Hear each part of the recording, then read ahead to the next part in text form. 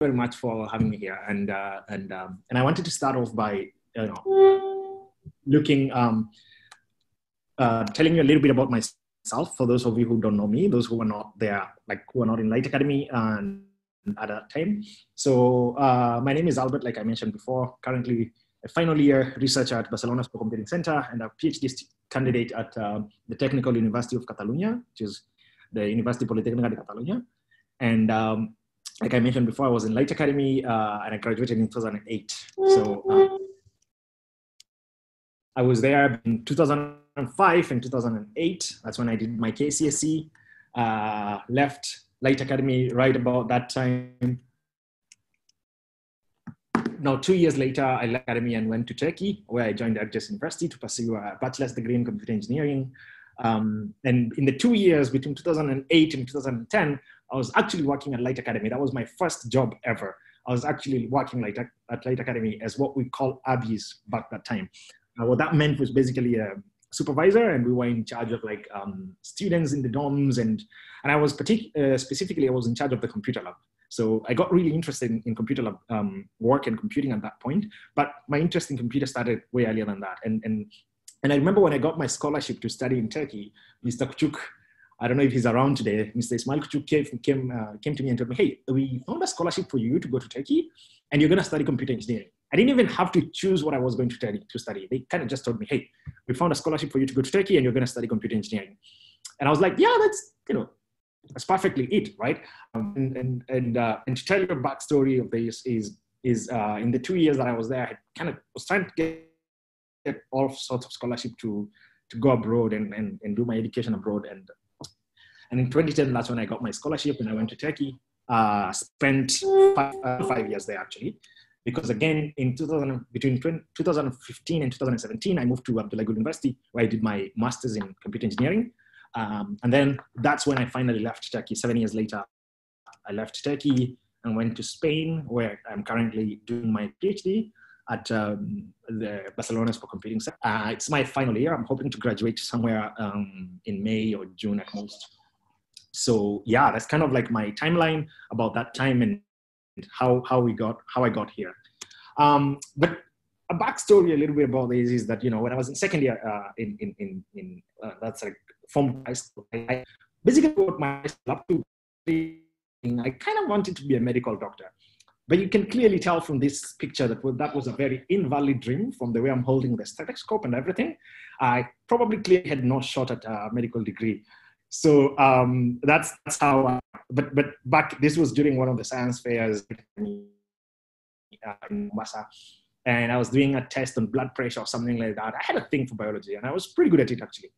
Mr. Tumer was my biology teacher.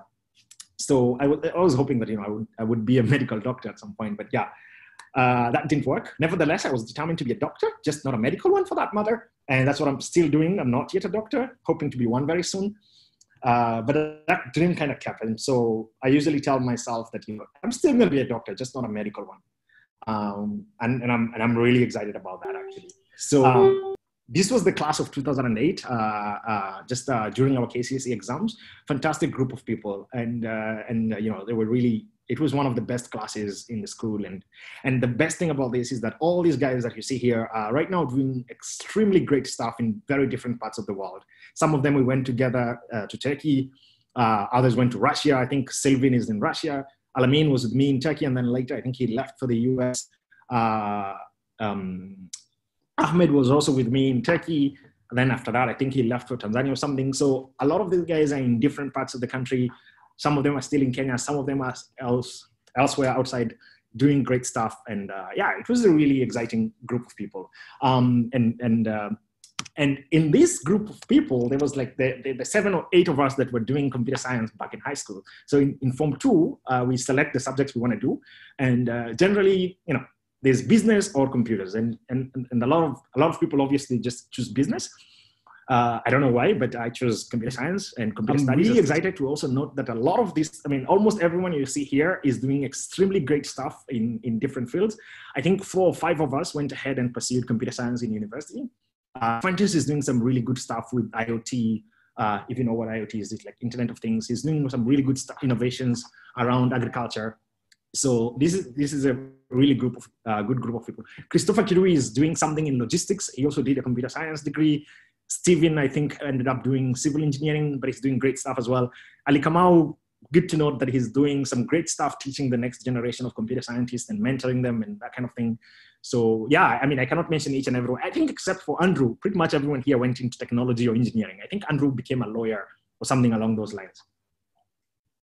So, and Adrian also went to computer science. I'm not sure where each and every person is right now, but this was a really good group of people. Now, we kind of look really malnourished from these photos here. And you would think, you know, that's kind of sad considering these guys were in one of the best schools in the country. And we had really good food in Light Academy, actually. One of the best things that we remember about Light Academy was the good food. Apart from the good education, they had good food. So, but I think the malnourishment and the tired faces is from the number of hours we spent in the computer lab.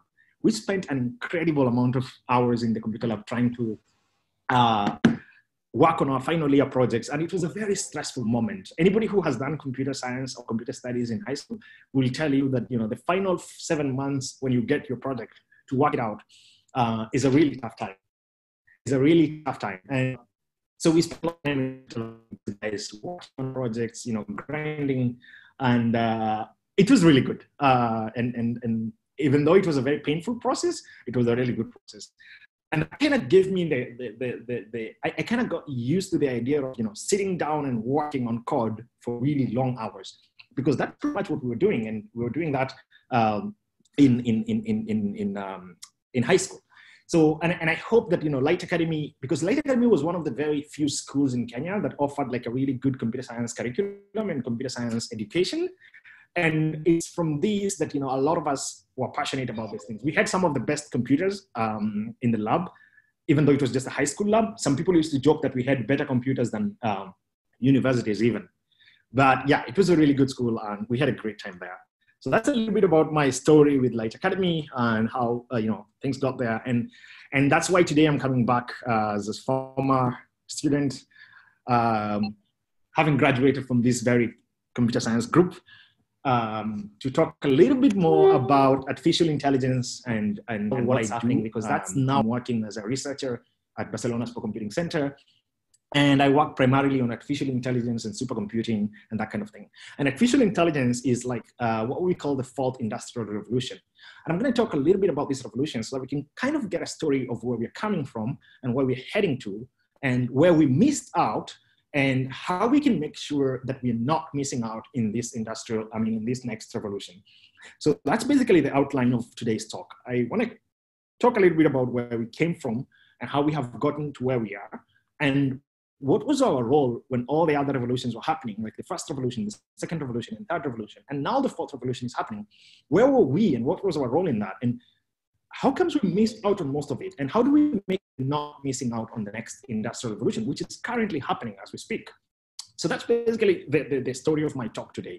So the four industrial revolutions, as they're popularly known, is, you know, the first one was like mechanical production. This era is marked by the invention of the steam engine. Now you would think something so simple as a steam engine was such a trivial thing. But right before that, you know, there was the Roman Empire, the Greek Empire before that, and then humans invented steam and figured out that, you know, we can make things run with a steam engine. So what that meant was that we had a lot of development in terms of things that could be moved around with steam. So we had, for example, the railroads were built and steam power became a driver of the industries. And then somewhere around 1850s, again, we have another big revolution, and that comes with the electrical power. So we finally get the grid, we can move the power around, and that means we can run more machines with our power. So that significantly improved how we were doing manufacturing, how we were doing, you know, industry and that kind of thing. And it's around that time also that we figured out the idea of an assembly line.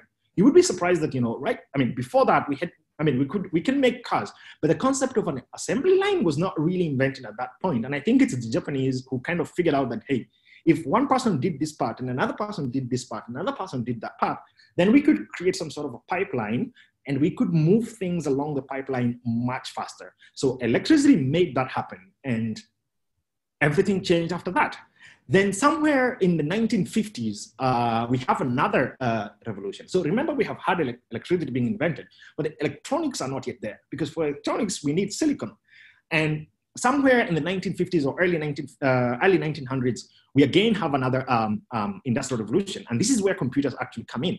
We have a revolution that means now we can computerize things, and that changed again, drastically changed everything. So that was the third revolution. And what this revolution came up with was electronics that we could use to fly, to make computers that could communicate and that kind of thing.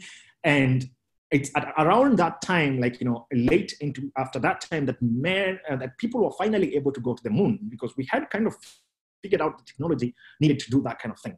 Now, not that this is the technology. The mathematics of that had sort of been figured out earlier, and it just took a little bit longer time for the technology to get there. So around 1950s, we have the third revolution. And again, everything changes drastically. If you look at the US economy at that time, things just start moving up. If we look at the global economy as well, things just start moving up. And then somewhere in the 2000s, people start talking about artificial intelligence, and it becomes kind of a big thing, right? Everybody's talking about artificial intelligence, big data, robotics. Actually, robotics kind of ended up becoming popular at that point. I mean, before we thought that were used in industry, but now they become more popular. Why? Because people figure out there's a lot of things we can do with robotics, and there's a lot of interesting stuff that robotics can help us achieve. So right about that time is when we have the talk of the fourth industrial revolution. And then people start talking about industrial revolution, the fourth industrial revolution. Now, I put medicine in between the third revolution and the fourth revolution. And you will see why that is important as we move on. Because modern medicine, as it's known today, the invention of MRIs, the first heart transplant, it takes place about 1960, 67 there in South Africa. And that's when we kind of had the tools that we needed to do modern medicine. The MRI machine is invented about that time also.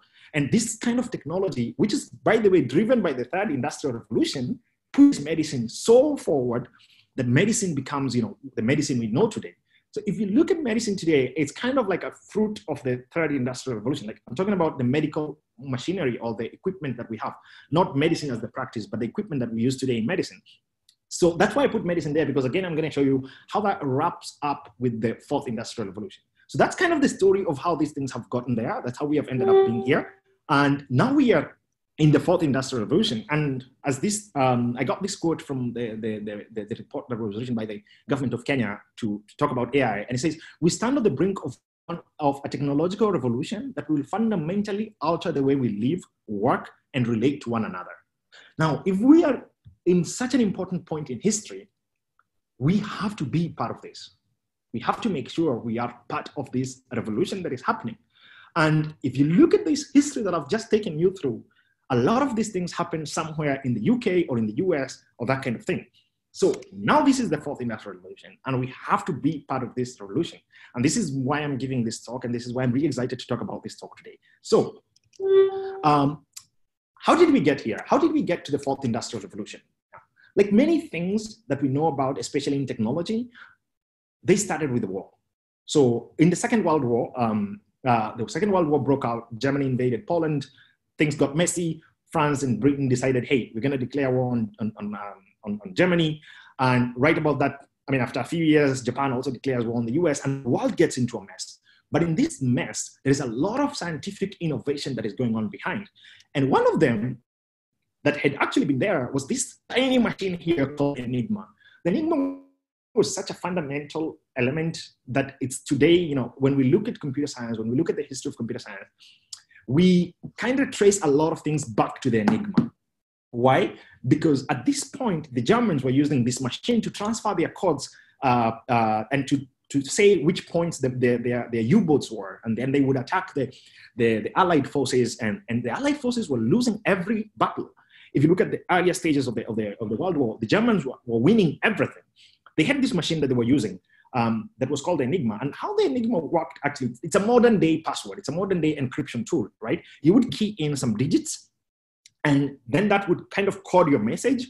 And another Enigma machine in a ship somewhere or whatever, would interpret this message, would decode it, and get to know what you were talking about. Now, it turns out if you could figure out how to crack this machine, then you would understand where the German boats would be. You would understand what the Germans were planning and how the whole thing was going on.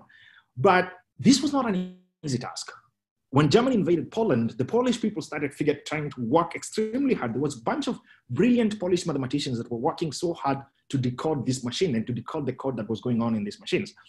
So, but they never really got successful into decoding, but they did a major part of the initial work on that. Until sometimes later, this machine, when Poland was completely defeated, nothing could happen in Poland because Poland was overtaken in less than a month, I think, when the war started. So now things started happening in the UK. And it's this man here called Alan Turing that kind of now continued the work of decrypting the Enigma. And if you've watched a movie called Animation Game, it's an interesting movie, one of the best movies I've ever watched. Alan Turing tries to figure out how the Enigma works. And he says that, for us to be able to figure out how an Enigma works, we cannot do this manually. We cannot do this mathematically. We need a general purpose machine that can look at all possible combinations and figure out what the decryption, how to decrypt these messages that the Germans are sending. And so Alan Turing gets to work with another bunch of mathematicians, and finally, they figure out how to decode this. And they create this machine called the Bombe. This is just a kind of like a modern recreation of it. And to be very honest, I personally think this is where computing started. The theoretical part of it had been done. The mathematics was already existing, but coming up with a general purpose machine to do this kind of thing was unheard of. So Alan Turing builds this machine and things work so good. They finally managed to decode the machine. They finally managed to decode the Enigma codes. And guess what? When they managed to do that, they were able to know where the German U-boats would be. They were able to know which routes to be avoided and whatever. And the Allied forces stopped losing a lot of soldiers that they were losing in. And that is exactly how, that's finally how Germany loses the war, because the Allied forces now could decode all their messages. They would know where they were. And even though the process took longer, because Alan Turing said, if we tell them that if we start attacking all their locations, they will know that we have decoded their machine. So he sort of kept it secret, and it was a top secret in the UK what was going on and if they had figured out how to decode the machine or not. So that kind of ended up being a secret. But later on, it's revealed, that Alan Turing and his group had finally decoded this machine. And Alan Turing laid the foundation of what is today called computer science. He was a mathematician who, a lot of computer science people and the computer science community honors as the father of modern day computer science. But also when so after that, the war ends, the Allied forces win and everybody's good, Germany is divided, blah, blah, blah, all that happens. But back in their respective countries, scientists continue working, right? They figure out that, there's more that we can do. Alan Turing has already suggested the idea of a general purpose machine. But also Alan Turing says, what if we can build computers that can think, right? And that's really, if you try to think about it, that's kind of like where the whole idea of artificial intelligence comes in. He starts thinking, what if we can build computers that think? But then how do we define thinking? What is thinking? For example, are all humans capable of thinking? And if we were to define thinking, what would thinking look like, right? So Alan Turing writes a paper, and that paper becomes kind of like the foundation of artificial intelligence. And in that paper, he suggests something called the Turing test. And he says that the ultimate test of knowing that a machine is intelligence is we need to do a simple Turing test. And how this Turing test is going to work is that he suggests two things. We're going to have a judge who is a bit rater, like a human.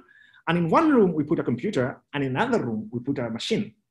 Now, the idea is that if we ask these two, the computer and the machine, the arbitrator, the judge doesn't know who is a computer and who is a machine. But he says that if we give the same question, and then the user, the arbitrator or the judge cannot tell the difference between who is a machine and who is a robot, who is a machine and who is human, then that has passed the intelligence test. And therefore, that is an intelligent machine. He writes that paper right before he dies, and the paper is released. But here's the tricky thing about that. That's not an easy test. It looks simple, but not very easy test. If I ask, for example, a simple question to Siri today, let's assume I'm doing this test with Siri. On one end, I have the human, and on one end, I have Siri. I ask Siri, that's kind of tricky, right? Siri can go do a web search and tell me what's the answer. The human can also look outside and tell me what's the answer. So I read between the two. But what if I ask another question like, how was your day today, right? So they would not, you can't, as a human being, you can't sort of be able to tell the difference, right? And that's easy. But then that test kind of tells you which one is human and which one is machine. But also, like the computer can be too. I ask, what's the 50th? I mean, what's number in pi? The computer will directly give me that answer, but the machine will not be able to give that answer. So this test was kind of a two-way test, and it was a really important test because it kind of set things into perspective, and people now started asking themselves, okay, so we need to think about artificial intelligence. This is kind of important.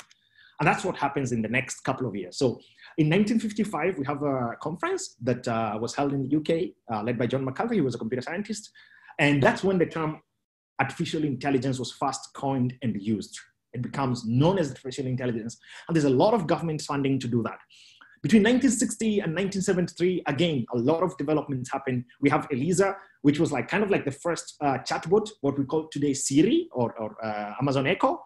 It was the kind of first, the really crooked version of it, but it was not, it didn't have audio. It was more of text. And then we have the intelligent robot, which was kind of trying to be intelligent. It's called Wabot, trying to be intelligent, but not really there yet. But it's also around that time that we invented the idea of a perceptron, which was borrowed from neuroscience.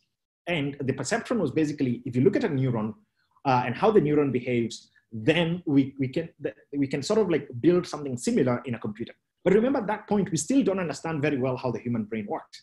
So not much happens. So between 1974 and 1980, it's what is known as the sad times in AI, because really nothing happened. We call it the AI winter. Why? There was not a lot of government funding.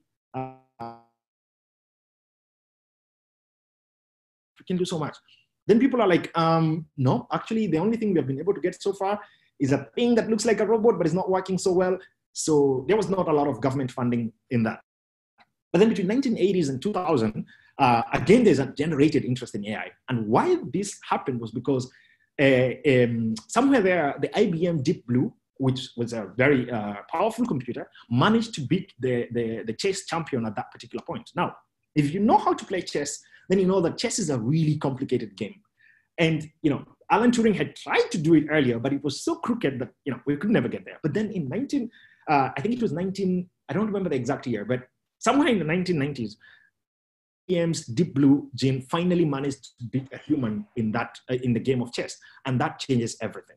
People get interested again in artificial intelligence, and there's a whole hype around it and that kind of thing. But also at that particular point, neuroscience is developing. Humans are starting, medical doctors and neuroscientists are starting to understand how the brain works. And so we get a lot of renewed interest in neuroscience, and kind of like based on understanding of how the brain works, we sort of start understanding how now we can build machines that can do what the brain does. And that's a really interesting time. And then now between 2005 and 2018, wow, a lot of things happened.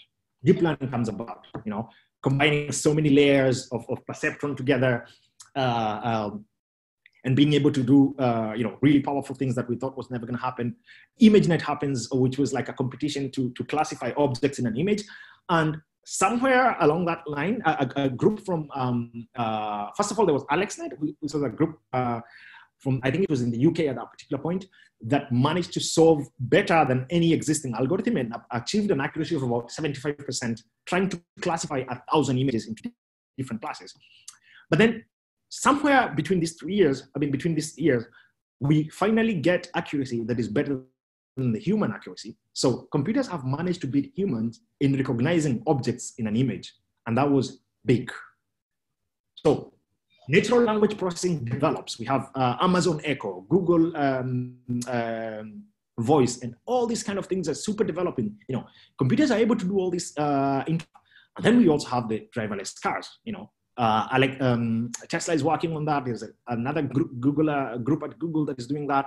And that is basically called the AI explosion. So there's a significant interest in this, and things really changed. Andrew Ng is an instructor and former professor at Stanford, starts calling AI the new electricity. Now, if you remember my story from before, when electricity happened, things changed. And Andrew Ng says, wow, now that we have AI happening, this is the next phase. And this is why we are calling it the fourth industrial revolution. Because at that point, AI now starts gaining so much traction. Companies are talking about it.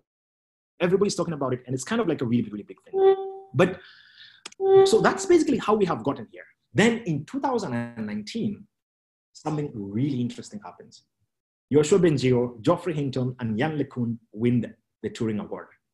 Now, if you don't know what the Turing Award is, it's the most prestigious award in computer science. Computer scientists call this the Nobel Prize of Computer Science. It's a huge deal. And I remember I was sitting in the office when they won this, and I was like, wow, they didn't. So there's a huge talk around town of AI and whatever, New York Times is featuring them. And therefore there's a renewed global interest again in AI. But remember, there was so many years that people were not even talking about AI. What was happening? But during all those years, underground mathematicians and computer science were working so hard to get AI to where it is today. And in 2019, when these three finally won the Turing Award, people felt like this was a validation of, the world, the governments, everybody is finally recognizing the power of AI, right? So this was a phenomenal moment. It was such a, for me, it was such an emotional moment even because, it meant that, guys, we're doing something, we are actually doing something significant out here. So why now? Why did it take so long from 1950s when Turing suggests that, we can kind of have an intelligent machine to now? Why has it taken so many years to get here? Well, somewhere in the 1960s, a guy called Moore, who was like the CEO of Intel, said that every 2 years, the number of transistors in a machine is going to double. And when that happens, the power of the computer is going to get 2x, it's going to double. So he suggested that, every 2 years, we're going to be able to pack more. So transistors are the small units that kind of like the single most unit that we have in microchips that kind of enable us to do what we do, like, the silicon technology. And this is every, and true to every, he suggested this there, the number of transistors kept doubling. But something happened in that time.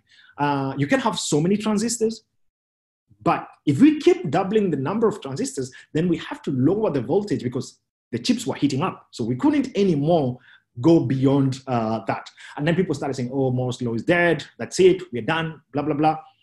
But really, computer scientists are brilliant people.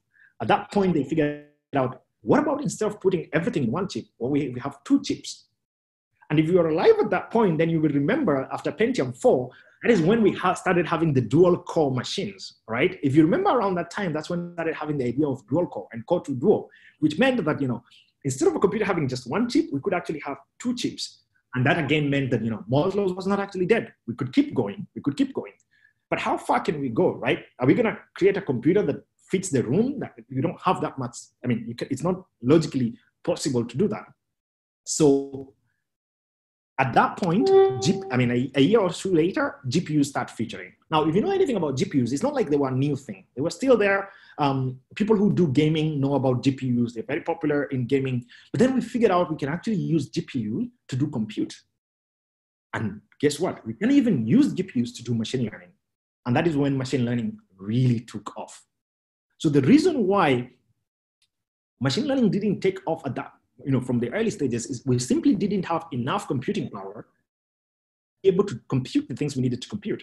But at that point, with technology coming up so fast, we were finally, and if you look at ImageNet, the thing I was talking about earlier, the computer science, the computer machine learning applications started winning right about this time, because then we had GPUs that could process this data and could sort of figure out what's happening in the images and do the classification. So right about that time, GPUs come in. And even now in 2020, NVIDIA just released a new version of GPUs, super powerful. So things happen and we realize, technology is not the limit anymore, right? Hardware is gonna keep catching up. Hardware will definitely catch up. But that's not the only thing that happened, right? There was this other paper that was released by Google about 2009, somewhere there. It's called The Unreasonable Effectiveness of Data. Now, this seems like a really weird name for a paper, but this paper was so important because what the guys at Google suggested was that even if we don't have a very, very strong algorithm, if we have enough data, then we can train this algorithm to be very accurate. And so effort started being driven to collecting more data.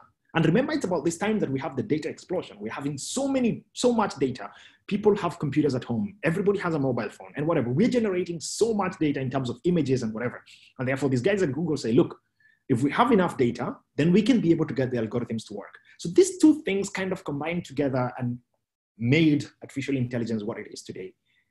The power of the computer just moving up and catching up, and availability of so much data. And what that meant was we could train really complex algorithms to do whatever we wanted. If it's Facebook, if you remember the initial stages of Facebook, there was no such thing as tagging. Tagging comes a lot later. And that's because they have managed to collect enough images, that's the amount of data I'm talking about, to be able to do such kind of technology. So that's called the unreasonable effectiveness of it. It's a really interesting paper. If you have some time, make sure you look through it. But those two things combined kind of led to the explosion of AI. So why the hype? If artificial intelligence is what it is, why are we talking so much about it? And why is it such an important technology? So, and I don't even think it's a hype. I just think it's a great thing, right? So why are we talking about what's the power with AI? And to understand this, I kind of need to take you back to something we're very familiar with, and something that is very common in computer science is, the cat and dog kind of game. So if I give you this image and tell you to look at it, you will clearly tell me what's a cat and what's an image, what's a dog, right? It's super easy for you. But for the computer, this is not easy task. A computer cannot tell the difference. But for a computer to be able to tell the difference, we need to train the computer to know the difference. And how do we train the computer to know the difference between a cat and a dog? It's not a really easy thing. And that's the whole concept of training in artificial intelligence. Just like a baby learns step by step what is a cat, what is a dog, and it starts calling it a cat, and it starts calling it a dog. And when a child sees enough cats, then it will know that this is a cat. That's exactly how the computer algorithm learns. So the idea was we feed these cat images and their labels, like, give it an image, give a computer an image and give it a label. Tell it that this is a cat. So this is the image, and this image belongs to the cat. And we get the output that it's a cat. And if we have enough cats and enough dogs, then the computer finally learns how to tell the difference between the two. And that is why the unreasonable effectiveness of data comes in. If we have enough cats and enough dogs, then we're able to train this algorithm, which is a neural network. I'm not going to go into the details of how a neural network works, but this is a visual representation of how a neural network works, just like it works in the brain. So we're going to be able to tell the difference between a cat and a dog, and computers can be able to tell that. Just if we give them enough images and have a decent algorithm, right? And if we can do that, that means we can go to the next thing. They can classify more objects, right? They can tell us, and for example, they can tell what's a dog, and the different types of dogs and whatever. And it turns out they can even tell more objects than a human. If I ask you today, how many objects do you know? I don't think you know up to 1 million objects, right? I don't think you know up to 1 million objects, but it turns out a computer can know up to 1 million objects just by seeing different images of different labels and learning these kind of things, and it can learn. And if it can do that, then when you give it an image like this, it can tell you what's a human, what's a castle, what's a statue, what's a light, and that kind of thing. So it can clearly tell from the, remember how we started with cats and dogs, right? Now we're here. We have advanced, gone a little bit. So we can classify an image just by looking at it, just the way humans look at it. We can do that, and we can tell what is what. And if we can do that, then we can fit that kind of technology into a car, and a car can drive itself. Because really, what's in a car anyway? The acceleration and the braking, that's purely mechanical. You can do that. The bigger part is the thinking and driving, right? It's the thinking and driving. How do you decide to stop? How do you know what is in front of you? How do you decide when to change directions? But if a computer can look at that image and know, oh, there's a car, there's a human, there's a road, there's a bumper, there's a whatever, then it means the car can finally drive itself. And if the car can drive itself, then we have AI in cars, and cars are driving themselves all around us, and we can eliminate humans from cars. And this will bring an incredible amount of opportunities that I don't want to talk into right now. But that is one of the things that we can do. And if we can do that, what else can we do? We can feed the computer images of medical, medical images like this one, an X-ray, and a computer can tell us if this patient has a pneumonia or not. And it turns out it can do it a lot faster than the most trained doctor in the world. It can do this in less than 10 seconds. What does that mean for us? It's unbelievable. This is, we never imagined we could get here. And if it can tell us what, if an X-ray, by just looking at an X-ray, if a patient has pneumonia or not, if there's cancer or not, oh man, the amount of opportunities we have here are unlimited. So that's just in the medical field. But there's a lot more that we can do. In astronomy, we can look farther deep into the universe and be able to tell which ones are stars and which are not stars. In healthcare, we can understand, if patients have diseases or not. In transport, we can drive ourselves.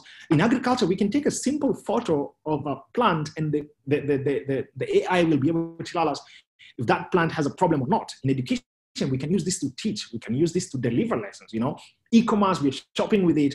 Social media, we can chat with our friends. We can know where our friends are. We can just look at an image and, Facebook is going to suggest us who are our friends and who are not our friends. And finance, we can make more intelligent decisions because, computers can look into the future and say, how is the stock market going to behave? So these are a ton load of opportunities that AI presents for us. And this is just amazing. So when we talk about the fourth revolution, this is what we mean. This is the fourth revolution. But now where do we come in as Africans? What's our role here? If you look at most of what I've talked about, all this technology is happening in the US, it's happening in Europe, in Japan, and all these kind of places. But where do we come in? And what's our role in this? And really, that's kind of like the kind of point I wanted to drive home today. It's sort of like in this line, where do we come in this revolution? Because this is not something that happened. We're not learning about man went to the moon in 1963 or 1967. It's happening as we watch. We are part of this. And that's the beautiful thing about it. So some years back, the National Academy of Engineering presented what was called the Grand Engineering Challenges of our generation. And these challenges are so significant that they're some of the, by the Department of Energy in the US, this is some of the most funded research areas today. All of them are super, super interesting. And I think working on any of them is the biggest privilege in the world, advanced personalized learning, enhancing virtual reality, engineer better medicines. Right now we're having Corona. We kind of need to figure out how to engineer better medicines. Restore and improve urban infrastructure. Nairobi has a hectic problem of traffic and just poor planning. These are grand engineering challenges. And whenever I think about it, I usually think, what am I doing about this? What's my part in this, right? And if you look at the last one, it's called Engineer the Tools for Scientific Discovery. And AI is one of those tools that can be used for scientific discovery. But this is in the National Academy of Engineering. What about us? What about Kenya? What's our role here? Because our problems are not exactly this. We're not trying to prevent a nuclear war. We don't even have nuclear weapons, right? So our problems are not exactly this, but we have a different set of problems. And these are the Sustainable Development Goals. And today, I just want to encourage all of you, if you're not working on one of these technology as Sustainable Development Goals, you need to pick one and start working on it. These are the real problems we're having right now, especially in our world. One of the number one sustainable development goal is we need to end poverty. We have to end poverty. We need to make sure that people are not starving anymore. We need to have good healthcare, and just people need to live, in a good environment and that kind of thing. We need to significantly improve education. And that's kind of my area. When I think about the sustainable development goals, I usually think of myself working on goal number 4, quality education. We need to be able to have gender equality in the world right now. And I talked earlier on about, the invention of, Alan Turing and all that kind of thing that happened. But what I didn't mention, and what I wanted to mention at this particular point, is that there was a really brilliant group of women scientists who were doing the heavy lifting, the mathematics and all that. When man went to the moon, there was an incredible, a group of female computer scientists who were doing that. The person who first gave us a programming language, or an idea of a modern day programming language, was Ada Lawrence. And one of the greatest honors today in computer science is the Ada Lawrence Award. So we need to have gender equality in our countries in different places. So the sustainable development goals are many and they're complex, but my challenge to you is pick one and think how you can work on one. But on top of all that, how does AI help us to solve these sustainable development goals? If you look at all of them, right, there is a way that sort of AI fits in. Number 9, industry, innovation, and infrastructure. That is AI right there. And if we can do that, then there's so much we can do. There's also like making sure everybody is getting a good job, right? A responsible, what is it called? Just, sustainable jobs, sustainable environments. AI is creating thousands of jobs today. And I'm going to be talking a little bit of that and what we're doing regarding that in a short while. So these are the sustainable development goals. And this is where we can fundamentally build upon our technology to focus on. We need to have peace, justice, and strong institutions in our country. AI can help us do that. decent work and then economic growth, like I mentioned, there are thousands of jobs right now regarding AI. So this is how I look at AI and its place in our environment in Africa and in different parts of the developing world, because these sustainable goals concern us more than anything. And again, I want to repeat, my challenge to you is, if you're not working on any of the sustainable development goals, please pick one and just sort of have a commitment, even if it's in your head or in the back of your mind, sort of have a commitment to work towards one of the sustainable development goals. Because really, if we can all work towards this, we're heading somewhere. So, but the sustainable development goals are not, they're there to guide us. How do we do this? In 2018, the government of Kenya, through the Ministry of ICT, created a task force to understand distributed ledgers and artificial intelligence. And distributed ledgers is what we call blockchain technology. These are the two technologies that are kind of really going to fuel how our countries move forward. And if you can see the government of Kenya putting an emphasis on this, it means this is so important. So, and they give a report, and the report is out there. I would highly recommend that you read through it. And this report basically shows us how we can use AI in the kind of progress that we want to make as a country. It talks about the Big Four agenda. That was the agenda of the president, our president, before he kind of lost his mind and started singing some BBI nonsense.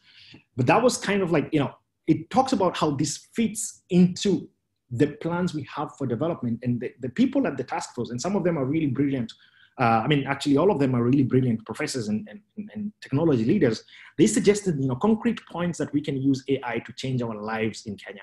It talks about how we can use this in industry, how the government can have an AI policy that guides how we use AI in different companies and kind of things. But that's not really so that's kind of like from the government point of view. But what about how I think about this? So when I look at Africa, I think, and what I know about Africa is, first of all, we have the youngest population in the world. Our population is so young. I think over 60% of our population is below 30. And that's a power. That is a huge power, because that means we have such a significant, we have such a big labor force that we can build upon. And we can equip this labor force with the right talent, then we can do wonders. Because if you look at the industrial revolutions that happened, they involved a lot of, human capital. And we have that. We have the youngest population. So that's how I see this from there. But also, Africa is the most diverse continent in terms of everything. We have the most spoken languages known to man, and the number of languages we have spoken or non-spoken, that is data. That is so much data that we have that we can use today to build, systems that will preserve our culture, that will kind of enable us to communicate in whatever languages we want. We are diverse in that sense. We are diverse in agriculture. All the way from Egypt down to Cape Town, you're going to find anything you can ever imagine, from deserts to really thick forests in Congo, all the way to ice, caps back down in South Africa. So we have that.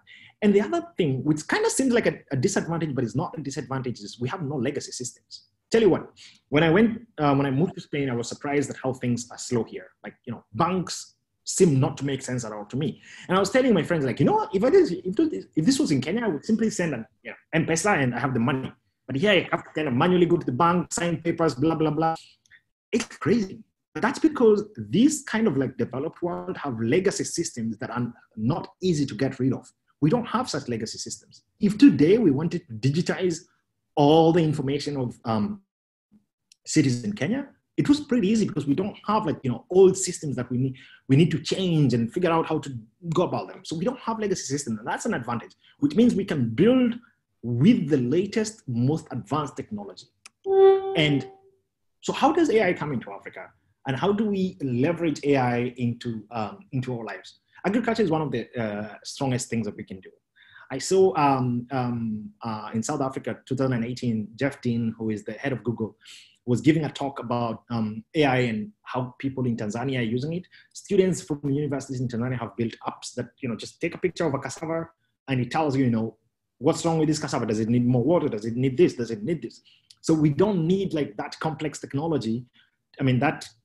Complex expertise, because we don't have time to train all this expertise. But with technologies like AI, we can significantly improve agricultural production. And if we do that, then we can, manage to feed ourselves. And then we have the healthcare gap. Think about it. If a nurse could diagnose you for anything and with just a single mobile app, because what happens today is that we don't have that many doctors in the country. And trust me, it costs an incredible amount of money to train a doctor. And by the way, we should all be concerned right now because we are losing doctors like crazy with COVID. So if we are not, if we can leverage technology to use the few doctors we have, but empower them with the right technology, then we can get somewhere. I know a group that is working on, a small, like if you've ever been to an MRI machine, it's a really complex device and it's a huge device, and we don't have many of them in Kenya. There's some group that is working on, how can we understand see-through without necessarily having to go through an MRI machine. When I was in my master's, one of my friends from Tanzania was working on diagnosing malaria and typhoid and all these kind of things by simply taking a photo of the blood sample with his phone. And it was an AI built up. AI can do that. So we can bridge the healthcare gap. I'm not saying we can replace doctors. No, we will never be able to replace doctors, at least not in our lifetime. But we can empower doctors with the right tools, and we can bridge the healthcare gap and improve significantly the kind of healthcare our people can get. Because a doctor operating in Lamu, where I come from, doesn't have the tools that a doctor in Nairobi has. But if a doctor in Nairobi can guide a doctor in Lamu using technology and using AI, then we can head somewhere. So we can bridge the healthcare gap. Another point I see this is education. Healthcare, we should be able to fix that. But we also need to think about education and how we teach. We don't have enough teachers, we all know that. But we need to be able to modernize our education, and AI can help us get there. Because now, natural language processing has developed so much, you cannot tell the difference between a human and a robot. If it costs so much to teach students with one teacher, then AI can teach so many of these students. So there is a lot of gap in education. And I'm really going to recommend you to read through the AI task force report, because it talks explicitly about this. Governance, we can improve our government. We can almost get rid of corruption if we can replace the humans that are kind of ruining these things with better technology and better tools. We can eliminate this system of having to pay somebody so that they can do something for us, right? So there's a lot of opportunities in this for us. And then we have millions of sustainable jobs that we can get from AI. And I'm going to talk a little bit about this in the next slides. But there's a lot of jobs we can create from AI, and there are a lot of jobs already in AI. But how do we get there? How do we get to using AI in our lives in Africa? And how do we get to using AI to change our lives? We need to significantly invest in education and research. And I use this picture of a robot with a book because when I was starting my journey of AI, I was in final year of university undergraduate, and there was a course on Coursera that was teaching AI, and that's kind of where I learned my basics. It was being taught by Andrew and G again. I learned a lot of the basics of machine learning and artificial intelligence from that course. And I was able to access this because I have access to internet, and I had access to a computer, and I can do these kind of things. But we need to invest more in education and research. And I'm going to, again, talk about what we are doing about this currently. So we need to figure out, how do we get more people interested in AI, and how do we get more people researching in AI? Because for us to be able to build these systems, we need people who can build the system. But if you're not training people to do these kind of things, then we have a huge problem, because what's going to happen is that Europe is doing that, US is doing that, China is doing that, Japan is doing that, right? Currently, you can do a PhD in artificial intelligence in so many universities around the world. We need to be able to. Now, my university, the University of Catalonia, just launched a bachelor's degree in artificial intelligence. That wasn't heard of before. We need to figure out how we can get there. If you look at the global market for jobs in data science and AI, it's incredible. There are estimated 700,000 jobs openings by 2020, and that's not a lie. If you open your LinkedIn profile today and look at the kind of jobs we're having, there's a ton of jobs about AI and artificial intelligence and data science. But the demand is so much that we don't have enough talent to fit this gap. So as Africans, we have a really young population. How do we leverage that? We need to bridge that gap, and we can bridge that gap. So we also need to invest significantly on infrastructure. AI doesn't happen in your mobile phone or whatever, even though you can renovate and make it happen. This is the Barcelona supercomputer where I work. One of the most powerful supercomputers in Europe, currently being upgraded also to be the leading research center in Europe. We need to be able to build this kind of systems, and we need the expertise to build that. So we need to be training the right people and building the right infrastructure to get there. This is Barcelona's supercomputing center from a different angle. It's usually called the most beautiful supercomputer in the world. It's really beautiful. It's located inside a church. And people around here usually like to joke that, in the olden days, we used to go to church to get answers. But nowadays, we can still log into church and get answers and that kind of thing. But yeah, anyway, it's a funny joke that we make around here. So it's a really beautiful machine. Sometimes I just go here on the upper roof and, just sit there and internalize things like how far we have come as humans to be able to get here. And it's really incredible to be part of this, to be on the front line of the research that is getting us here, to be actively taking part in the Industrial Revolution, the fourth Industrial Revolution. It's a different feeling. So that's the Spanish supercomputer, and the Japanese have currently the best, the most powerful supercomputer in the world that was announced this year at Riken, Fugaku. I had the privilege of working there last year for 3 months in this infrastructure, and again, it's incredible. You see the kind of things the world is doing, and you're left in awe. And for me, despite the fact that I'm able to work in these kind of centers and do this kind of job, it hurts me that I'm not able to do this where I would really love to do it. But that pain is not gonna last long, because I know people that are working to make sure we're having this kind of technologies being built in our country. And so those two things, we need to be able to invest in the right infrastructure, and we need to be able to build the talent that is needed for that kind of thing. So what's happening in artificial intelligence in Africa, guys? You might think there's nothing that is happening. There's a lot that is happening. Google AI has opened an office in Ghana. They did that in 2018. If you're not worried, you should be worried right now. Because what that tells you is global companies are seeing the potential of AI in Africa, and they're coming in to grab the piece of cake.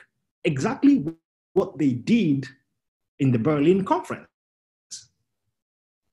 when they partitioned Africa into small pieces. So Google AI is in Africa.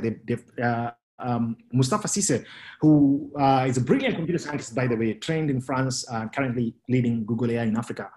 He's leading Google AI in Africa, and they're doing incredible stuff there. IBM Research, they're in Nairobi, they're in Johannesburg. I think they're also in Tunisia. Global companies are seeing the potential here, and they're coming in big time. Microsoft Research, currently hiring in Nairobi, actually. They're doing, again, they're in Africa. And they're doing all these amazing research because they realize there's potential in AI, and there's so many unexploited opportunities in Africa, and they're coming in for that.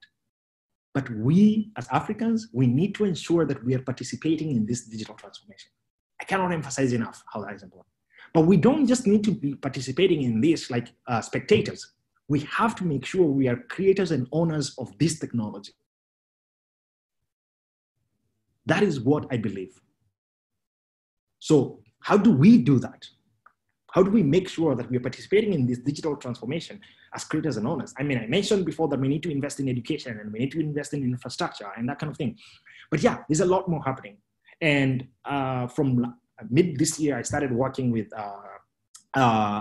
brilliant people from Impact Africa, where we have a school called Jenga School that is basically built to unleash Africa's genius to solve global problems. Not African problems, but to solve global problems. So we are addressing the talent gap. And what we're doing at Jenga School is basically training the next generation of artificial intelligence engineers and computer scientists that can help solve global problems. And how we're doing this is a 4-pillar strategy where we have top instructors from both Kenya and abroad with many years of experience that are kind of combining together with industry leaders and trying to build an AI curriculum, an AI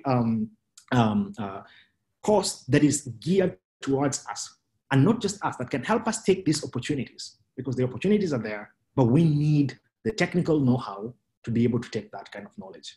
And I'm part of this, and I'm really excited to be part of this. I'm one of the instructors there. I'm teaching the foundations of data science and AI there. And I mean, when I was in Turkey, I always knew that at some point I was going to go back home. And I've never lost that dream. I always believe that, I'm going to go back home. And that's actually very, very soon. And for me to be able to participate in this course development, curriculum development as an instructor is such an honor, because I'm working directly with an institution based in Kenya that is Kenyan in every means, but we are combining knowledge and expertise from the best of the best in the world. We have our advisor, who is Jeff Dean, from head of the Google AI research, one of the most brilliant computer engineers of our generation. I mean, it's such a privilege to just see Jeff Dean speak. But that's Jeff Dean in Google. We need to be building our own Jeff Deans back home and in Kenya and in Africa. And that's what we're doing right now at Jenga School. So I'm part of this, and I'm super happy to be part of this. We're doing a great job there. I'm teaching their course on foundations of data science. If you're interested, or if you want to know more about that, you can let me know, or you can reach out to the Jenga School administration, info@jengaschool.com. And that is my part, and that's what I feel like I'm doing to bridge this gap. And I'm taking that opportunity. So thank you very much. That's my email right there. If you ever want to reach out to me, that's my website. You can see sometimes I rant on Twitter about different things in technology and what's happening and that kind of thing. And yeah, thank you very much. So, and I want to see if we have any kind of like questions or anything. Basically, we can now open the discussion. I think I've taken a lot more time than I planned, so we can open the discussion.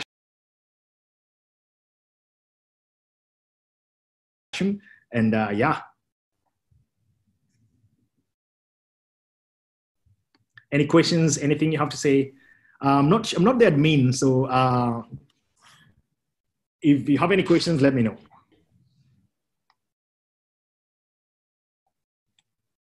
Hi. Hey, thank you. I was wondering, since we were explaining that we're headed into the fourth revolution here with AI, right? I was looking at sort of the jobs within the service industry, like hospitality, especially right now during COVID-19, where human contact is discouraged a lot. AI seems to be taking that spot very quickly. Very many robots being used in the hospitality.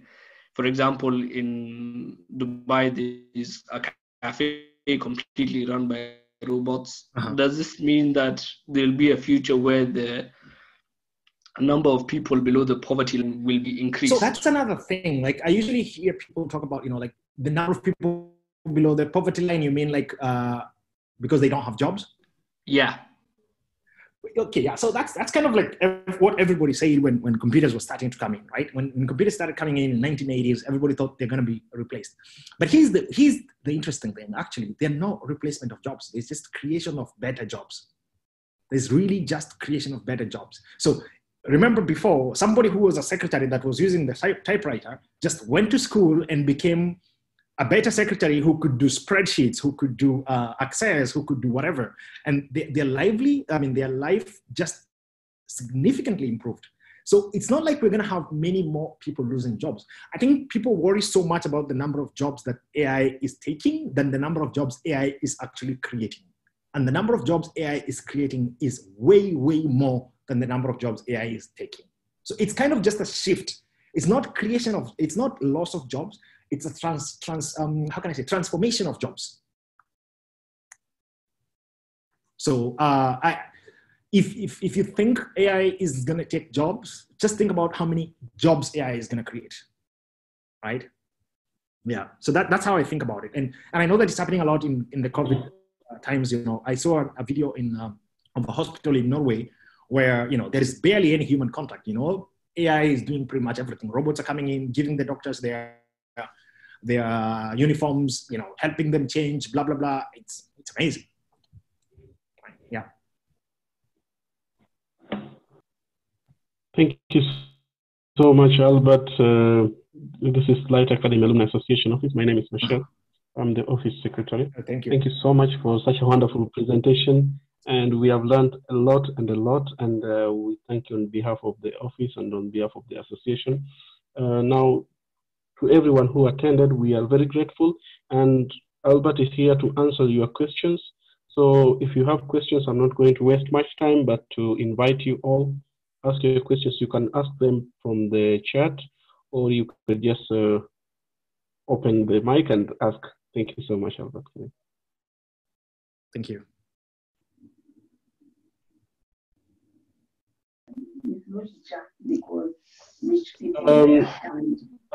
I think somebody's asking, Albert. Yeah. I think I am more worried about computer literacy that will be needed for the transformation. Anything on that?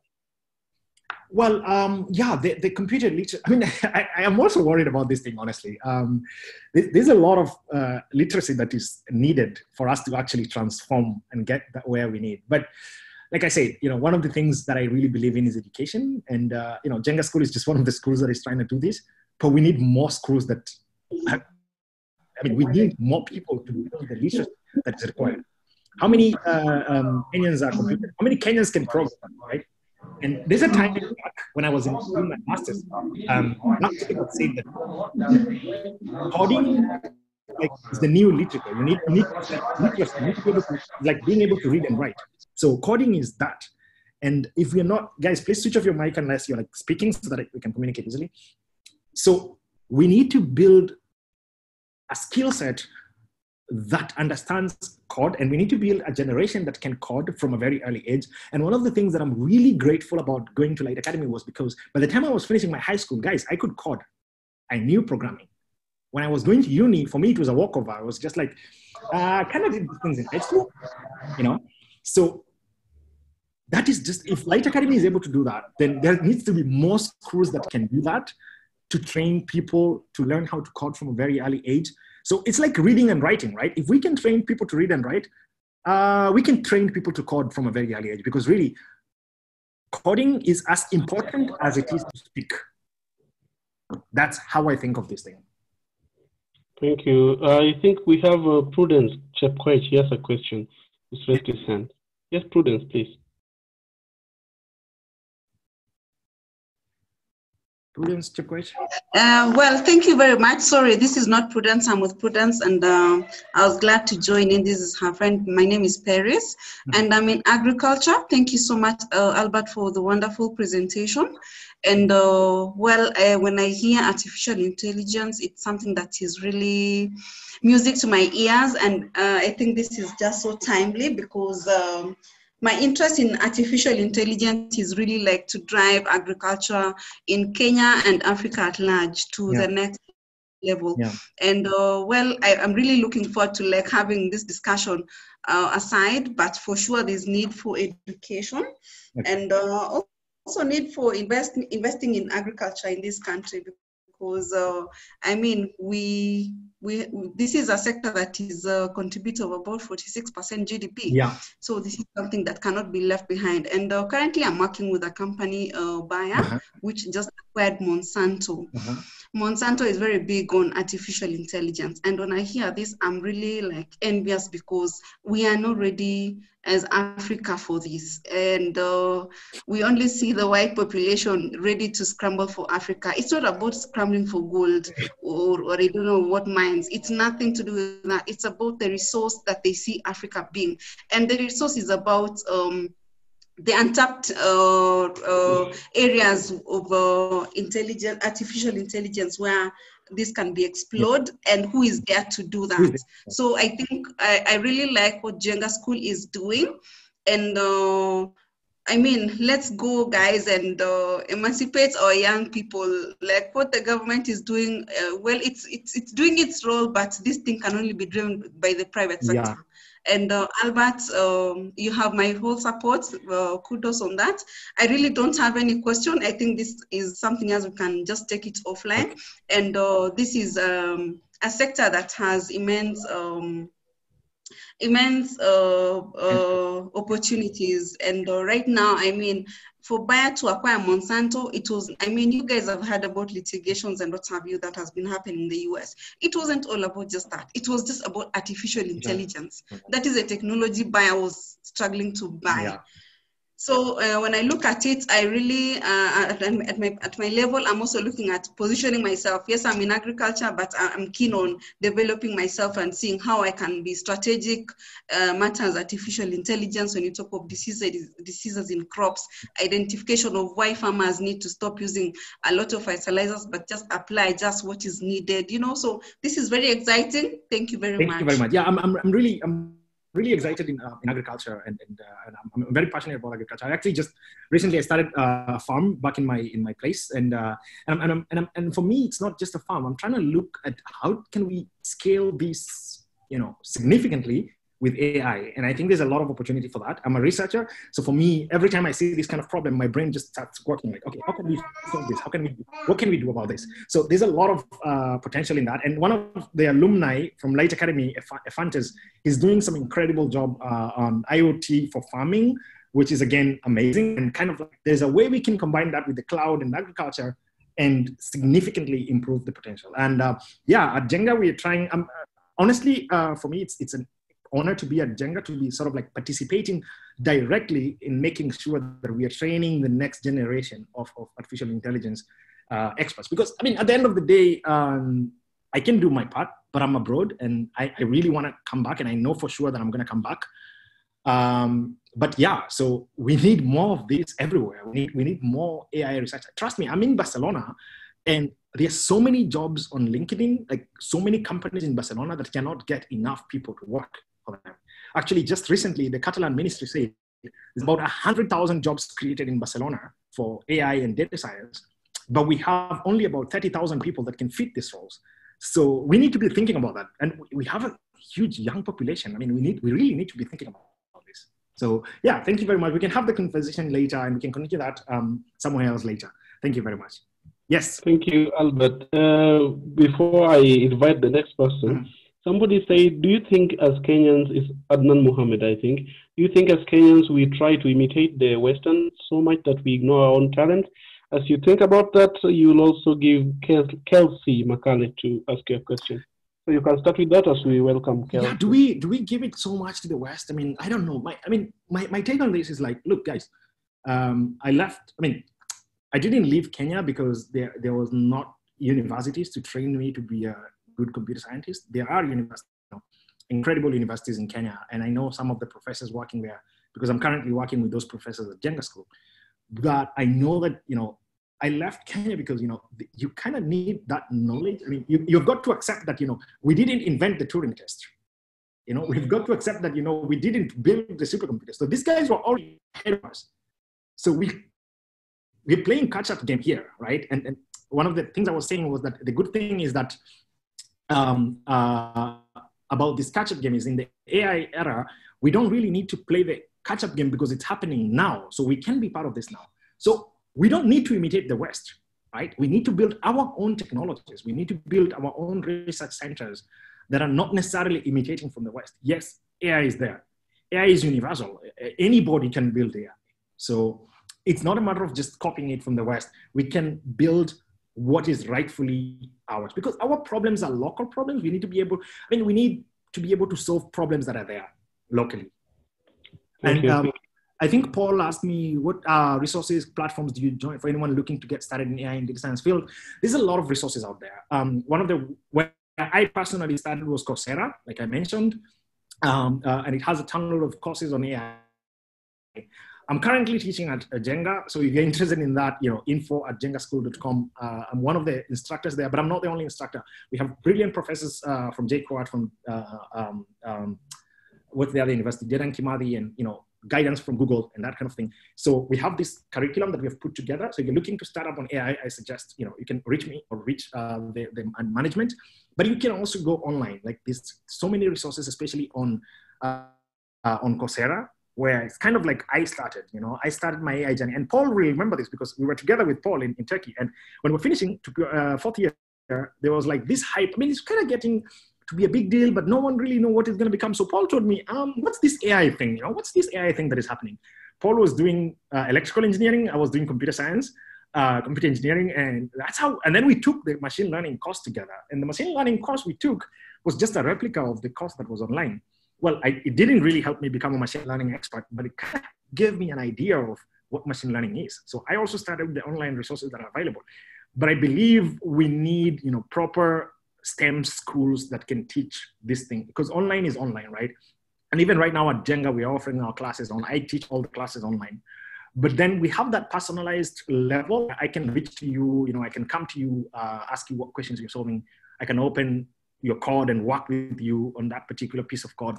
So it kind of brings in a different feeling. But yeah, if you're looking for resources, I highly recommend you start with Coursera. You can reach out to me. I left my email there. But Coursera is a really good point to start with. Thank you. Thank you. I want to give Kelsey Macaulay a chance to speak before we read the other comments coming. Yes, Kelsey, please. You can ask your question. Hi, thanks. I hope I'm audible. I just wanted to sort of phrase my question mostly as advice. As a fourth-year student, I'm actually kind of an AI enthusiast, and I really just wanted to know your opinion on maybe. Sorry, I didn't get the. Sometimes. Say. Can you hear me? Yeah. Okay. I was saying, when it comes to applying for jobs, like after leaving uni, most of the job requirements in the field of AI or data science, maybe they require sort of too much. So I just wanted to know, like, your opinion on where to start. Like, where do I gain that experience that they actually sort of want me to have before actually getting a job, or what can I do to improve myself, basically? Good. That's a really good question, and that's a question I get a lot because companies are picky. They can they think they want like 2-year experience or 3-year experience, or they want like PhD level data scientist and that kind of thing. But that's really changing a lot. And recently, companies like Google have stopped asking for computer science degrees to hire you. They just basically, hey, can you program? Yes, we can hire you. So that's kind of changing slowly. But in terms of where you can start, I usually tell people that you kind of need to start building your portfolio. And even with my students right now in the foundations class, that's something I'm really insisting on. I'm telling them, hey, whatever piece of code we write, I need you to put this on GitHub. I need you to make this accessible. You need to start building your portfolio so that when companies are looking for you, they need to know what you can offer. So my advice would be you kind of need to start building your portfolio either on GitHub or whatever resource you have, then it's your own website. And there's so many interesting projects you can work on that. Another thing I really recommend is the internships. There are always so many internship opportunities that you can use to sort of develop yourself and go there. But my thing here is you can start with entry-level jobs. The entry-level data scientist jobs that don't require so much as, they just ask you, hey, can you program in Python? Because Python is one of the most fundamental languages in data science, right? And AI. They say, can you program in Python? Yes, we're gonna teach, but we can hire you and we can continue. But also that changes a lot with country to country, because for example, I'm in Spain and I know so many of my friends who got hired even though they couldn't program. The company was like, can you do math? Yes. Don't worry, we'll teach you the programming. But that's a different scenario. That's because there is not enough talent, right? So companies are trying to do whatever they can. They're going to hire you and then they're going to train you and that kind of thing. So for entry level, I highly recommend you start sort of like building your portfolio, significantly start working on Python programming, and build up on that. Like on GitHub, push your projects out there, get them known, and reach out, right? Reach out, guys. Reach out to people. Reach out to me. Reach out to whoever you think you can reach out for whatever guidance that is there. At Barcelona Sport Computing Center, we usually have internship opportunities every year. And I think last year I posted it on my Twitter and I was like, guys, can you apply for these opportunities? I mean, they seem like they're high level opportunities, but hey, it's all about knocking on the doors. Eventually the doors open. So start with the internship opportunities that are there, entry level data science. They're not gonna pay you much, but in a year or two, you will be in a position where you can determine what you want to be paid. Yes, Albert, thank you. I want to read certain questions that people have raised on the chat. The first one, somebody quickly, maybe you can answer this quickly. Hi, Moses. I think he means Albert. The classes at Jenga School are purely online. Okay, somebody was asking about whether Jenga is online or not. Somebody answered that. Mm-hmm. So how can people in software engineering background start to build systems that can leverage AI? I think maybe you've answered that. Mm-hmm. I might not know the best programming language for AI, but Python might be a good start. Yeah, somebody's asking the best language for Yeah, Python is definitely the place to start. Even at what I'm teaching right now, I'm just teaching with Python. Though I teach a little bit of R because R is very important for statistics and that kind of thing. But for AI, Python is where you start. You need to know Python. And if you want to do like more advanced stuff, then you can know C and C++. But you really need, because a lot of the frameworks that we have for AI are purely built in Python. You know, you need to know Python. Great. So another question, which I think is the last one on this section. How do you keep up with all these technologies? Just knowing AI is not enough. You want us to learn about cloud, containerization, etc. What do you say? And your opinions on the future of GNs? Yeah, on the future of guns. That's an interesting question. Yeah. So, wow, keeping up is a huge task. Trust me, it's really hard. So what I do is I mostly keep up on the things that, really interest me. And because I work on machine learning, but I don't work so much on business level machine learning.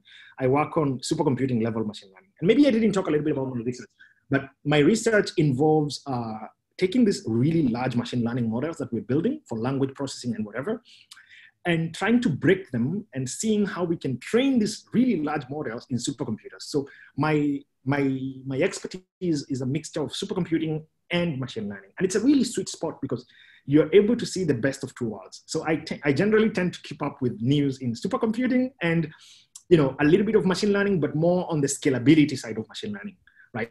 So, for example, there's another time I was trying to use Docker, and this is embarrassing because I haven't used Docker is one of the containerization tools. I haven't done that in ages, and I realized it took me such a long time to just figure out how to do it. So it's not like I cannot do it. I mean, I'm a trained computer scientist. I have the background knowledge. I know how these things work. It's just that it's hard to keep up with these things, right? It's really hard to keep up with these things. But what I do is I pick the things that interest me and I just keep up with those. I'm not trying to keep up with everything. I cannot keep up. Somebody asked my opinion on future of guns. Wow. So just to give a little bit of background. So what guns are, it's generative adversarial neural networks. And what they do is, trying to generate, so a simple example is trying to generate an image from another image. So if I have enough image of people, can I generate new people from this? And guns, it turns out, are able to do this significantly. And they've done that so much that sometimes we're not even able to tell who is a fake human and who is a real human, right? So the future of guns is amazing. I think there's a lot more that can be done with that, though we are still limited to how big the models can get. But there's a lot happening in guns and I really don't know. I mean, for me, sometimes I think, the future of guns is a bit scary because if we can no longer be able to tell a real image from an unreal image, it's a bit, but anyway, that's just my hype thingy. But in reality, I think it's an exciting technology. It has so many use cases and we are seeing a lot of that currently being developed. And by the way, I saw a really interesting paper on COVID. You know how, so guns kind of like fight each other, right? We have a model that is trying to cheat another model that's trying to cheat another model. And they use this technology to develop an understanding of the mutation of the COVID virus. And that was a really interesting research. I mean, I don't know all the details because it's a paper that won the best award recently, but I couldn't follow up on that. Somebody else is asking, what's this GPT-3 tool that is supposed to change everything? What do we Yeah, so GPT-3 was released, I think, early this year by, what's the name of this? I'm forgetting the name of the company, but it's one of the top leading in AI, and it's a natural language thing. And what it does is it can basically, remember in high school to look at decomposition, you just input the first few words. So what's happening with GPT-3 is that it's going to change a lot of things because you can just input the first sentence and it's going to write an entire essay for you. It's writing essays, it's writing compositions, it's writing news, it's writing everything. But it's not like it's going to change everything. This is just one of the very, it's from the Elon Musk group. Yeah, OpenAI, exactly, OpenAI. So what's happening is that, it generates text. It's a natural language processing model, the most advanced natural language processing model that we have ever seen. And it's able to do an incredible job in natural language. And people are starting to ask, what's going to happen? But recently it was tested with a medical question, like, what should I do if I have this? And it started talking about, you should go kill yourself. So these are the kind of dangers we have in AI, by the way. I never talked a bit about dangers of AI, but there are significant dangers in AI that we need to think about. and that we need to research about, especially, and I think I need to talk about this, especially in when we are adopting these technologies, because, for example, people have done research that shows that, for example, the AI that the police use is very much biased towards Black people. So we have this pseudoscience thing that tells, if you give an image, they can tell whether it's a criminal or not. And it turns out that it was really biased towards Black people. And, AI is a black box. Nobody knows what really happens inside. So we need to be careful about this. We cannot just pick an AI and give it to the police. Imagine giving an AI and giving it to the Kenyan police, and they're doing whatever they want without necessarily having human supervision. There's some dangers that we kind of need to talk about, and we need to think about those ones. But I think that's a topic of another day. But it's worth thinking through that. AI is not just the beautiful part and diagnosing patients and doing amazing stuff, but there's some serious dangers in AI. Thank you, Albert. There's some other questions. Somebody asked, speaking about dangers of AI and the other sides of it. Somebody is asking, do you see AI or data opportunities in the political space in Africa? In the political space in Africa? Oh yeah, of course. I mean, guys, don't you know how Uhuru won the first presidency? I mean, that was purely data science. That was purely AI. I mean, there was not there was not a doubt about that. That was just AI, right? We all know how. I mean, I don't know about you guys, but even they made a movie about it, how he actually won the election. So it turns out that if you can mine enough data about people, you can re-engineer this and sort of make them think in a certain way, right? And that's exactly how they. I mean, though this is not a very good. I mean, I would personally not work on such a thing, but the thing is that what they did was Facebook released an incredible amount of data, and Cambridge Analytica used this data to help politicians in different parts of the world win elections. Why? Because there's so much information you give in social media. You tell them how you're feeling, you tell them who you like, you tell them what your opinions are. And Facebook is just mining this data, and building models that can now, it starts showing you ads or like starts giving you information that is kind of slowly rewiring your brain to think in a certain way. So for example, if it was in 2000, whatever, if you are Uhuru versus, I think it was Uhuru versus Raila thingy.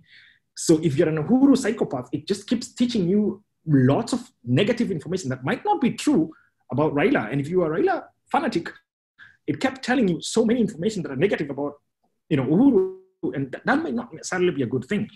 The problem is we are releasing so much data out there.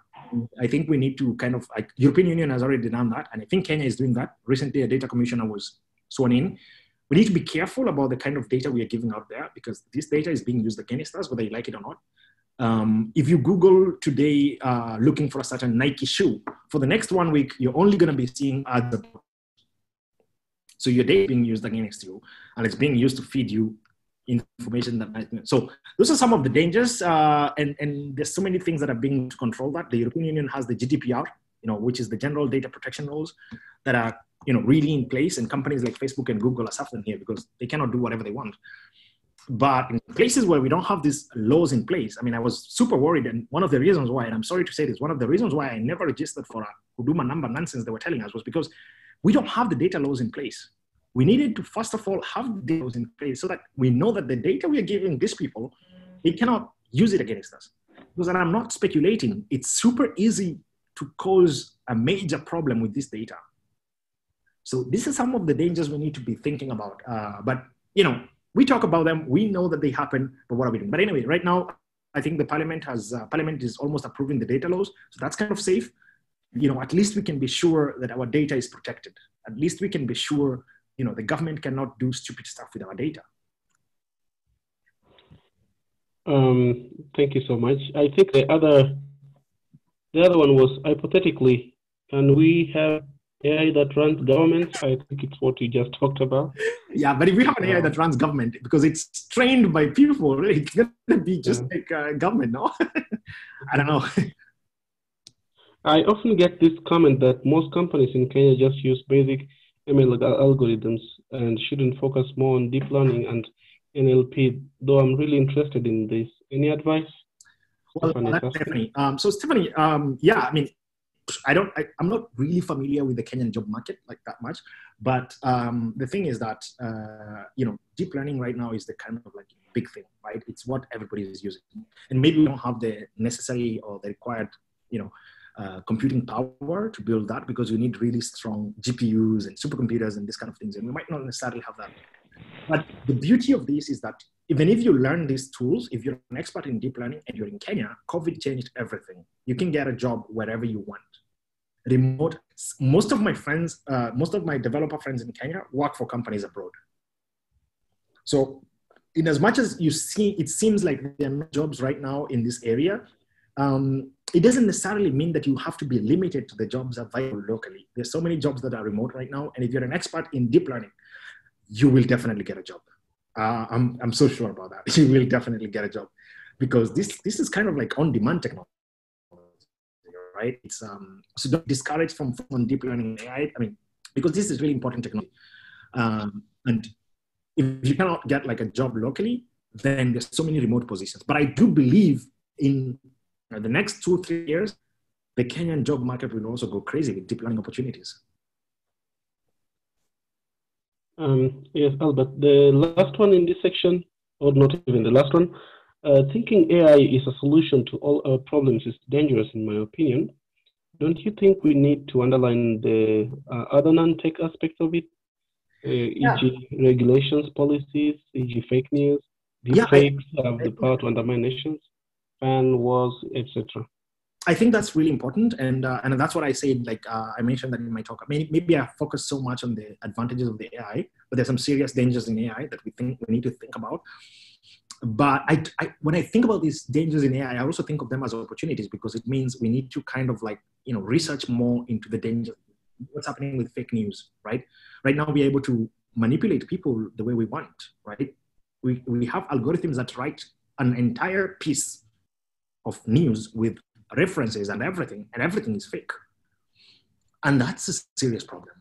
That's really a serious problem, because what happens with that is that you are slowly manipulating what people think and what people do. And we need to have the regulations in place to do that. And that's why I was telling you earlier that one of the reasons why I didn't sign up for the Huduma number or whatever was because there are no laws in place to make sure we are governing that. But I think, and this is what I strongly believe, you guys are Kenyans, I am Kenyan.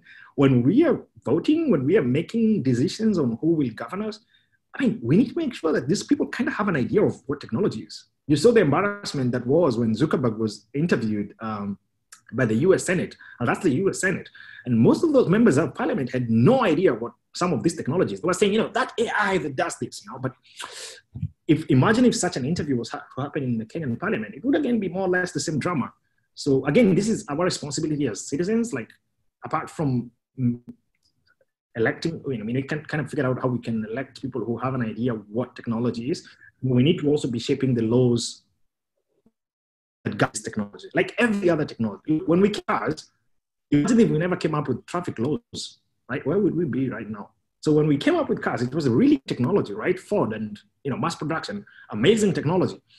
But where would we be if we never came up with traffic laws? So in as much as we think of AI as this super nice technology, it needs the laws to govern it. And we need to be able to govern how this is done. Yes, Albert, very quickly, we are just going to answer the last two. Yes, please. And then I'm getting late. And I'm sorry about that.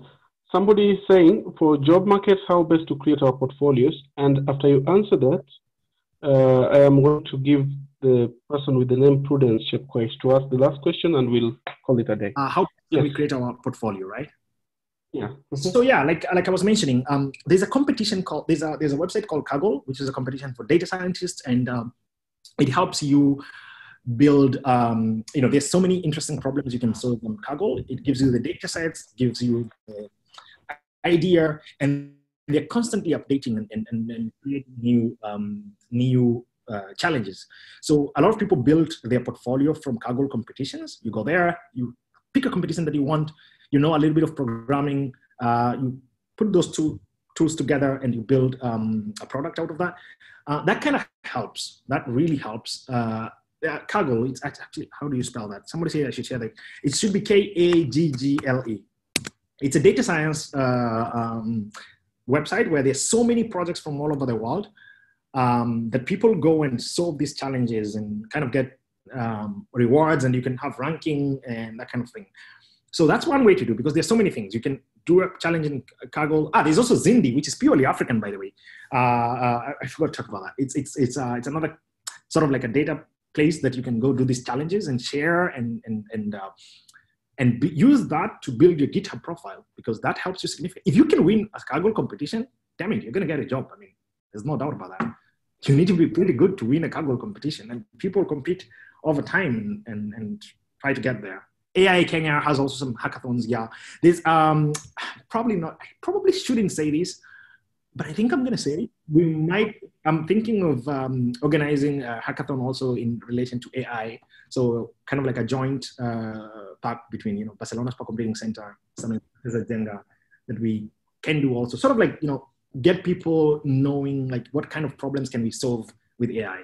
But that's just somewhere in the air. It's still being worked on. I'm trying to get the resources from Barcelona and Japan and see if we can utilize that and see if we can, do some cool work. All right. Last person, Prudence Chepkoech. Prudence. Let's give you the last chance before we call it a day. My question is, this is Paris through Prudence's account. My question is, Albert, just help me demystify this question of cryptocurrency. Is that the future that we're headed to? When you hear things going around, I don't know, Bitcoin, I don't know, all those kind of cryptocurrency, is that something that we as Kenyans are lagging behind? And is it something that we need? I'm talking in terms of an investor also, and maybe the young people can also pick up if it's something they would love to go into. Well, so I'm not an expert on cryptocurrency, honestly. And Paul, my friend, when we were in uni, was the one who was trying to get me into this cryptocurrency thing. And he kept doing, and he's still doing a lot of stuff about cryptocurrency. But here's what I want to say. Cryptocurrency is just a product of something called blockchain technology. And blockchain technology is the thing. Like, if there's one thing I can bet my life on, it's AI and blockchain technology. And when I was giving my talk, you realized I mentioned that the task force that was developed by the Kenyan government was at blockchain and AI technology. So I don't want to say anything about cryptocurrency because I don't work too much on that area, but I do know the scientific principles and the science principles behind blockchain technology. And just to give you an example of what that means is, we can have a very secure source of information, a trusted source of information that is, first of all, incorruptible and that cannot be changed unless there's a unison in all the people. So what we can build from blockchain technology is not, so cryptocurrency is one of the things we can build from blockchain technology. And the beauty of this is we don't need to involve the banks, because right now your reference point for money is the US. And I don't remember which year, but US had a reference point of gold. But then they stopped doing that, and now they're just printing money. So it is highly likely that the economy can and will collapse at some point. But if we were, for example, using blockchain, then it's impossible for such an economic collapse, because what happens is that it's not centralized, as we call it. And that's what makes blockchain technology such a very important technology. It's not centralized. But I don't want to go too much into that. I don't want to speculate, because I'm not an expert in blockchain technology, in cryptocurrency. But I do know that blockchain technology, for example, we can use it to build the land system. One of the problems we have in Kenya is that, you go buy a piece of land, and the next thing you come, somebody has also bought that same piece of land. But with blockchain technology, you cannot do that, because every other person in that network needs to validate that. And that's just a very high level view of how things actually happen. Down below, they're way more complicated than that. But that's not my area of expertise. And but I do think that there's a future also in blockchain, and that's something we should be on the lookout for, whether now or in the future. But that's something we should definitely be on the lookout for. Anyways, guys. Thank you so much, Albert. That was our last question, and we thank you for sparing your time to give us such a wonderful, educative presentation. Appreciate it. AI is the future of technology, as we can see, and we thank you and for the services you've offered, and we wish you all the best in your career. Thank you very much. We hope that you'll come back and help us build this great nation. Thank you so much on behalf of the Alumni Association. I salute you and I thank you so much. Please, maybe you can have your last words you want to say to us. Yeah, thank you for having me. It's an honor to be back to Light Academy. I kind of feel like I'm back in Light Academy, and really in front of everyone else here, I really want to say that. And when I think about this, I kind of get emotional. I want to really thank the people like Light Academy who really shaped who I have become. I'm talking about people like Mr. Tumer, Mr. Kuchuk, Shakir, Dr. Gongor. I'm really incredibly grateful to these people because these people picked me up and showed me what I could become and enabled me to be that. And for me, Light Academy is not just a school; it's family. It's a whole. It's where my life was kind of like constructed. And I'm really grateful to the people at Light Academy. Thank you for having me. Thank you very much to all my teachers back in Light Academy. All of them, really, all of them. Thank you very much for you guys and how you helped me and how I got my scholarship to Turkey to study computer science. The opportunity to work in Light Academy as a computer technician between 2008 and 2010 really helped shape and create that love for computer science. And when I was going to uni, it was no doubt. I knew that I was going to continue with this computer science path.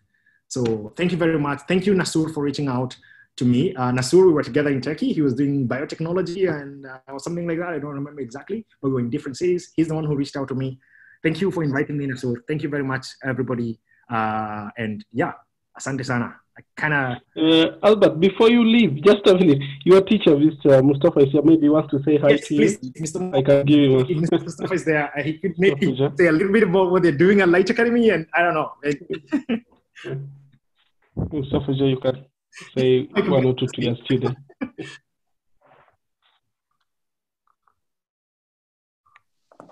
I think he's... Hello. Yeah. Hello, Mustafa John. How are you doing, Albert? I'm great. Thank you very much for having me. Yeah, thank you very much for giving your time and dedicating yourself for such a nice presentation. I really felt proud while I was watching. You know, when the time I was teaching you, I think in Form 2, I left you at Form 2. Yeah. Then now I found out you in a very informative seminar here. Thank you very much for everything. Yeah, thank you so much to you. Hope we will see you in higher levels of life in near future. Thank you very much. Yeah, thank you for your time and thank you for everything. Thank you very much. Okay, guys. Thank you very much. Thank you so much. Have a nice day and good luck. Thank you.